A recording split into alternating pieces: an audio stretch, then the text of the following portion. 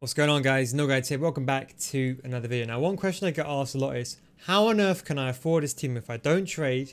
I barely play the games, like 15 games a week. I don't do squad battles. I don't trade. I don't open packs, FIFA points. So how on earth do I get this team? Well, it's simple. In fact, I don't even play rivals. I don't even play foot champions. I deliberately stopped. Apart from the first week, I got 27. Got my verified. Called it a day. Have not played since. I've been getting gold 3. The truth is that you're doing 99% of the right things. You're just making the wrong decisions. There's small things like not buying on Thursday, buying on Sunday where it's cheaper, and then obviously selling on Thursday, which is the most expensive point of the market before weekend league. Certain things like SBCs. Now, SBCs are probably by far the biggest coin stick. Now, ignore the few points in the top left. I'll explain that in a second. But that's got nothing to do. I got that early. I spent $20 FIFA points when the game came out, and that was by it. There was no benefit. I'll explain that in a second, though. But the most important thing is these. I'll be honest. These SBCs. Listen, EA. They're a smart company, man. These guys, top level. These guys are honestly geniuses. They're the marketing gurus. Okay. They know they release a card that'll be redundant in 2 weeks' time. This Firmino card, is he worth it? Is it debatable? I think he's a very good card. Don't get me wrong. I would do him if you got 5 million coins. But this is the thing. If you haven't got 5 million coins, EA released this card and you'd be like, I want Firmino. You end up doing him. Then what happens is you're like, oh, you know what? I haven't got enough players for him. Let me just spend 100k or 200k and I got some untradeable, some red picks. Let me chuck them all in there as well. What realistically happens is that you end up spending more money and losing more money. And do you know what? I've done 3 SBCs this year. 3 SBCs I've done, and 2 of them I've regretted it. I've done Atal, which is the player I do not regret. Atal's been that guy cost 20k. It's a different world. 20k it costs, right? It's nothing, right? It's peanuts, yeah. Marquinhos, 200k, garbage. No, he's a top. No. To be fair, he's a top tier player. If you park the bus or you play defensive, he's really good. But if you're like me, I like to play very top tier, aggressive. You know, pressing manually all the time. He's not the player I want to use. He's not a bad player though. I only did it mainly because the hyperlink to Neymar and Alessandrini. Alessandrini I spent nothing on. That was completely all untradables. And Marquinhos I spent about 100k. And I think if I've just done 3 SBCs, you've probably done so much more. So that's the first thing. Stop doing SBCs. And number 2 is, if you're buying and selling a team, you got to be smart. As I said, buy on Sunday when people are getting mad saying their weekend league teams. Sell on Thursday. Thursday is when players are at their highest. A good example I'm going to show you is the Messi, right? So Messi, for example, his cheapest price, I don't know what it is, right? Let's say 300, 400. Don't be lazy. Like, legit, it takes. I'm a lazy buyer as well, but I'm lazy to within a reason. I will normally go to his max buy now, and I'll just try to push it up, and then whatever card is available, for example, on Sunday, I'll 379. I might refresh it a couple of times. Try to get one with Hunter. That's what I would do. Then when you sell it on Thursday, there's a big chance you probably make money because you'll be 400k. Worst case scenario, you break even. That is the way you buy and sell teams. But don't just aimlessly go. I mean, when you sell a card in market, just go on Footbin and check the price. People are losing a lot because they're changing teams, which is completely fine. But check the prices. I mean, I'm not joking. It takes 10 seconds. You know, the type of player's name, especially someone like Ronaldo, who's a really top tier card. You don't want to be losing 5% on him. And that's the thing. Stop buying high ticket items like Ronaldo, Mbappe, selling Mbappe, buying Ronaldo because Ronaldo's not that good. And you think, oh yeah, Neymar's going to carry me.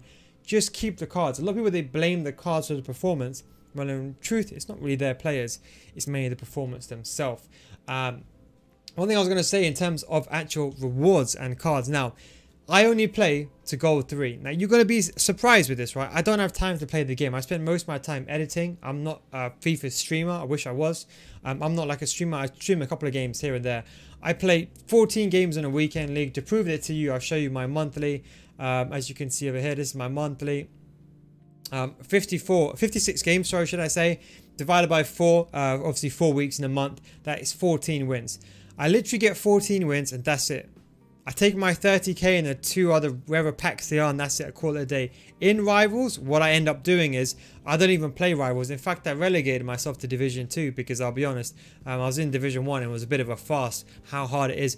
But I'll just play 14 games in the weekend league, end up becoming like silver 4, and I might play like 1 or 2 or 3 games extra if I'm recording a video that week. So I play maybe 17 games in the entire week. I make about 130k realistically. 30k from FUT Champions, obviously the coin wise, the couple of packs, the rivals, and just if I was going to do something else, I'll say about 100k I roughly make just by doing the bare minimum.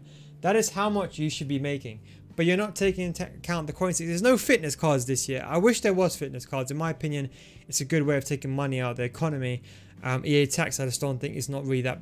I think the fitness cards what really kept the economy going. It's so easy to get a team now. If you got placed matches into Division 2, you could get 200k when the game came out.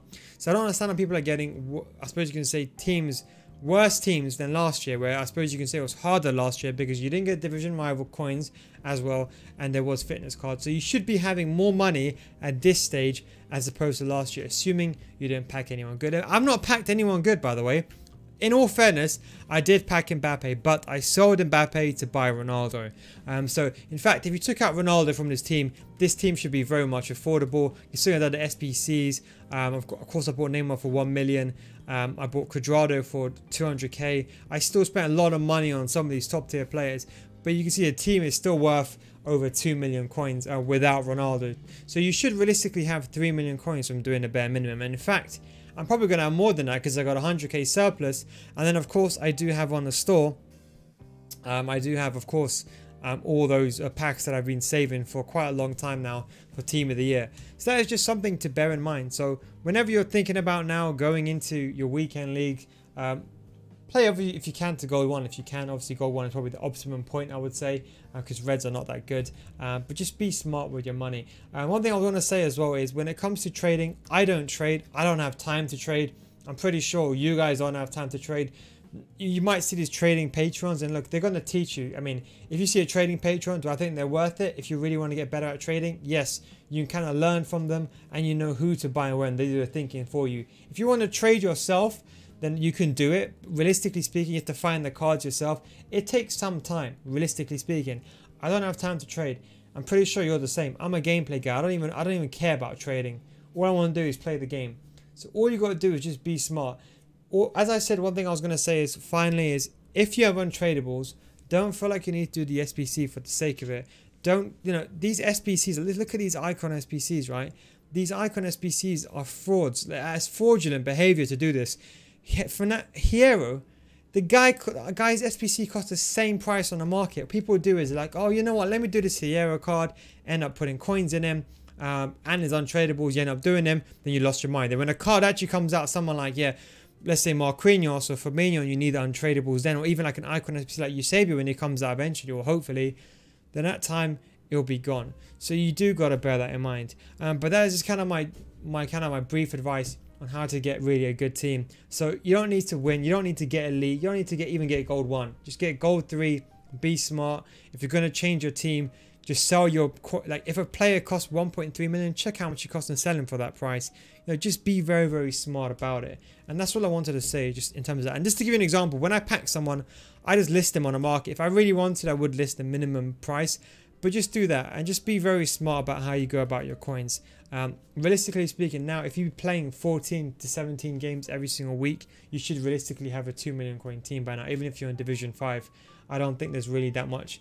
I've packed nothing, as I said, apart from the Mbappe that I packed earlier, but they made no benefit. You're going to say, oh, Mbappe probably helped your team out a lot. No, Mbappe didn't even help my team out whatsoever. Gold Ben Yedder carried me, which cost me like 20k. But that's just kind of my advice on how to basically have the most amount of money and how to actually make money, should I say. But anyway, thanks for watching, boys. Take it easy, and I'll catch you next time. Peace out.